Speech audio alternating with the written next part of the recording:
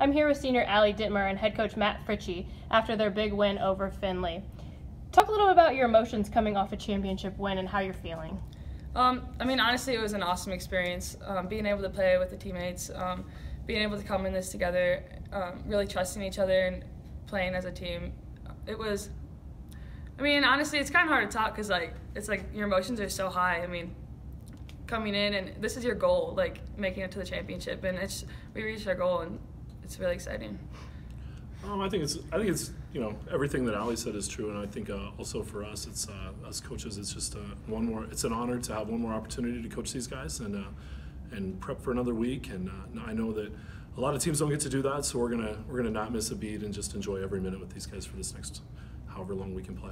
Speaking about that, about prepping, Coach, tell us what your week looks like. Going into Selection Sunday, a lot of unknowns. What are you guys going to do to prepare for those unknowns? Can I be honest? I don't know. We're probably going to meet as a staff tomorrow morning, figure out kind of get a guess on who we play, and start to look at film. But then, tomorrow at 10 p.m. I think we find out exactly who, and so we'll probably get a plan in place tomorrow evening for these guys. Allie, talk a little bit about being a senior and continuing to get the opportunity to go onto the tournament for the first time and just keep playing basketball. Talk a little bit about that. Yeah, so this whole time we've all just been focusing on winning the game and getting the chance to come back and play again. And as a senior, what better way to go on with their season than winning this championship?